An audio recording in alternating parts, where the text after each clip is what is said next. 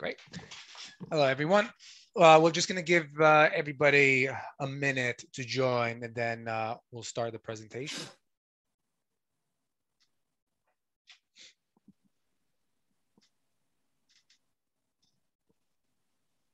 Okay.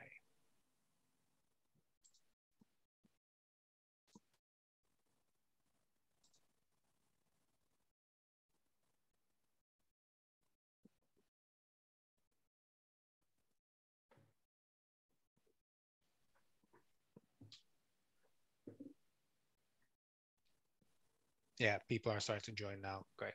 Give it a minute, and then I'll start the intro.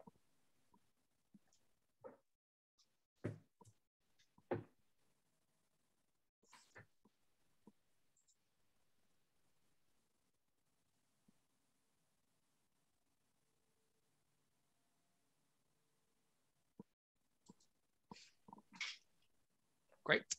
So, good morning and welcome to, everybody joining us today for the Sonicwall presentation. They're going to be presenting a really insightful look into the cyber threat mid-year update report. I'll shortly be handing over to Piotr Bienkowski. He's the solutions engineer at Sonicwall. I just hope I got the name right. You've got it really right. Fantastic. Before we get started, just a couple of quick reminders. Please do use the poll functions to the right of your viewing pane. Just ask any questions you have. We'll pick up all the Q&As at the end. And if you haven't already, you can just click on the theater mode button under your viewing pane, and you can watch it in full screen and just have a better viewing experience. So with that, I'm just going to turn off my camera, and then I'm just going to hand it over to Piotr. Thank you very much, Will. Good morning, everybody. My name is Piotr Bienkowski. I am solution engineer from Sonicwall. Very happy to be here. Thank you very much, Program, for the invite. What I'm going to present to you is a mid-year cyber threat report from Sonicwall. So our researchers compiled their findings into the report for various types and sizes of organizations. Now, this and last year was a little bit different because of pandemic. We weren't able to really feel that we could collect the data the same way because people were now working from home and pulling less data through the firewall via VPN. As a Sonicwall, we are located via our customers in 215 countries and territories with over 1.1 million sensors like email security, firewalls, secure mobile access. And this way, we're able to gather tons and tons of data that comes back to us every single year. We are expressing very, very kind of mild word of caution when it comes to analyzing those results. In the end of the day, when it comes to the partners, we don't necessarily have to know what has just happened or really have to know what comes next.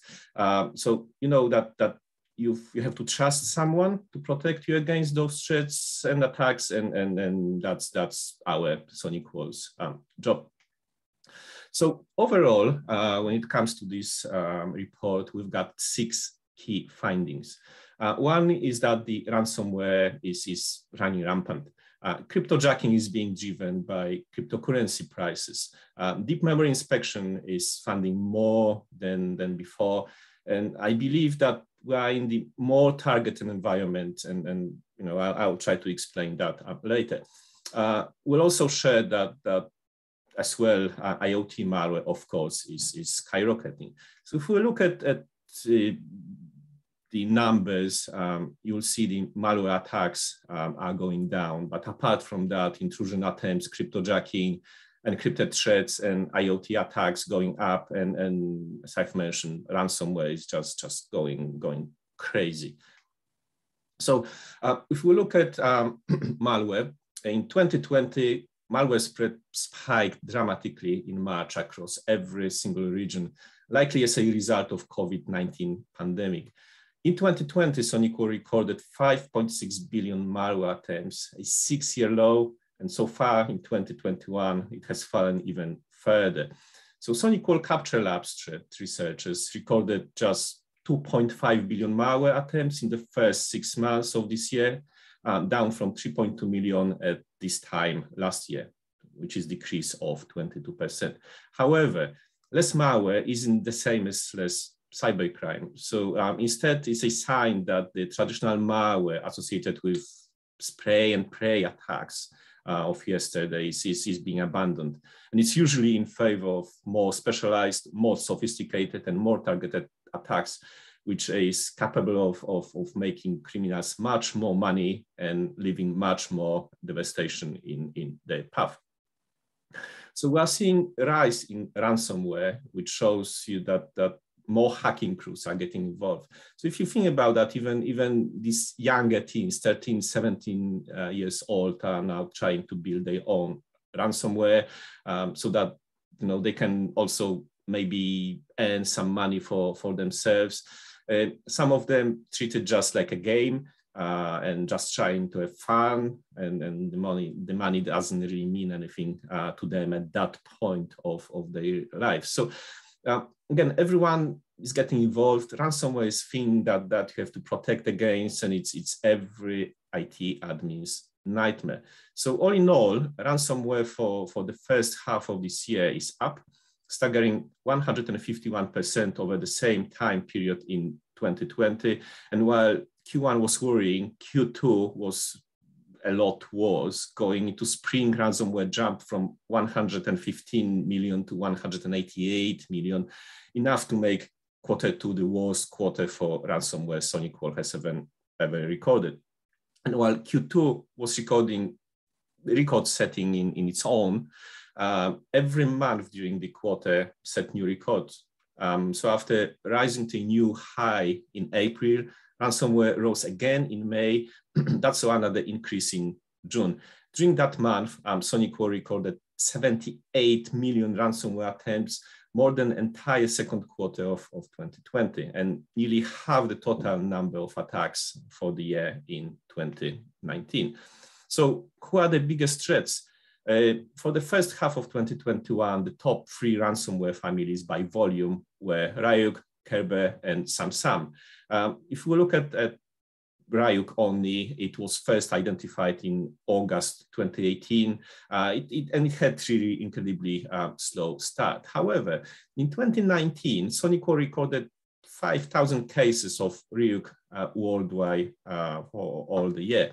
So even as late as January 2020, Ryuk didn't appear outside North America, Europe, or Asia. But at the time, researchers noted only 41 cases in total. So a little more than 1 case of Ryuk a day in the entire world. By February 2020, there were more than 16,000 times as many. In September 2020, Sonicwall researchers noted a record 19 million cases of Ryuk, so equivalent of nearly 8 cases of Ryuk each second. And by June 2021, it was #1 ransomware. Kerber and Samsung were #2s and #3. So given that current trajectory of Ryuk going into second half of 2021, we expect to see the number of Ryuk incidents continue to rise. And by overwhelming margin, the most commonly targeted industry in 2021 was government. And so far, the attacks have risen to 3 times last year's high point. Each month in 2021, there have been more hits on government customers than any other industry. And by June, government customers were getting hit with roughly 10 times more ransomware attempts than average. And when it comes to the percentage of customers getting hit with ransomware attempts, the data is a bit more mixed. Government customers are still seeing higher than average number of ransomware attempts, but 3 out of 6 months during the first half of 2021, education customers saw even more. And when you take a look at the new forms of malware that are being developed and pushed out in the world today, you'll see that they rose by 54%. So if we live in that environment where we see more malware overall dropping, but new variants rising, this shows that the attackers are finding where there are vulnerabilities first. So then they are crafting malware to go after that, or developing the new forms of malware to go after new vulnerabilities much more than before. So Sonicwall's technology called RTDMI, which means real-time deep memory inspection, that's part of Capture ATP, which takes a look at the memory of the system to see what code or file wants to do within memory. And so that we can't try to stop unknown and never before seen attacks on customer networks. So of course, there is going to be natural rise as we gain more visibility. You see those large spikes in Q2 and Q4 last year. That shows that we are entering a very much targeted realm when people are going after specific targets or weaknesses. Now, again, a lot of people will say, I'm probably too small to be attacked. I'm not worthy to be attacked. But the answer is that that's very much not true. Targeted attacks, I mean, instead of just spraying everybody with the same email with same infected attachment, we're seeing people now using other services that are built, they build themselves, and they will try to start pinging servers, try to start pinging IP address ranges, and once they find a weakness or once they find their way in, then they target that organization and they try to launch malware attacks against it, which, what I mean by a more targeted environment versus spray and pray environments. And now this is something that's even more interesting. Cryptojacking has come back. So, in the past, CoinHive was a thing, really. So it was something which you put on the web page. It was weaponized, turned into malware, and then people started posting it everywhere and blasting and making their own botnets, trying out cryptocurrency for the end user or for the administrator, the one who launched the cyber attack. As cryptocurrency prices go up, so goes cryptojacking. And crypto prices reaching the stratosphere in the first half of 2021, Sonicwall recorded higher volume of cryptojacking in Q1 than any other since it began reporting those attacks in 2018. These unusually high numbers of cryptojacking at the beginning of the year pushed the total attacks for the first 6 months of 2021 to 51.5 million, increase of 23% over the first half of 2020. So that being said, cryptojacking is back, and it's going to ruin your devices and servers if you don't pay attention to it and to vulnerabilities which may be on them. Excuse me, IoT malware shown the continued growth since 2018, but in the first half of 2021, these attacks have increased even faster. IoT attacks volume in the first 6 months of 2021 rose 59% over the first 6 months of 2020, a period that itself showed 50% increase over the same time in 2019. In all, 32.2 million IoT attacks have been recorded so far this year, compared to 20.2 million during that time. So, with 41 billion IoT devices projected to be online by 2027, and with nearly 3/4 of enterprises reporting either full or trial IoT deployments, cyber criminals are looking really to exploit it. So we need to look at trying to patch our devices, keep them safe. In 2020, Sonicwall Capture Labs researchers saw the percentage of attacks across non-standard ports grow from 2019's 10% to 25% in 2020. In July, 46% of malware attacks came via non-standard ports, the highest level. Sonicwall began tracking those attacks. So if you'd like to see that report, please go to sonicwall.com/threat report. You can find the half-year report. You can go through it. But yeah, keep an eye on Sonicwall website. We are posting those reports on yearly basis, full year reports, and every 6 months. as a half-year reports. That's it from me. Thank you very much for listening. I hope it was informative. Thank you. Thank you so much, Piotr, for that. I gained a lot of insights from that cybersecurity report, and I'm sure our audience did too. There's a couple of questions that we can answer. If anybody else has any questions, they can just pop them into the chat or into our poll where you can ask any questions. We do have a few minutes, so we'll just answer a couple of quick questions if that's right with you, Piotr. Thank you. So one of the questions, what cyber attacks should we be expecting more of in 2021? I think it will continue as it is at the moment. So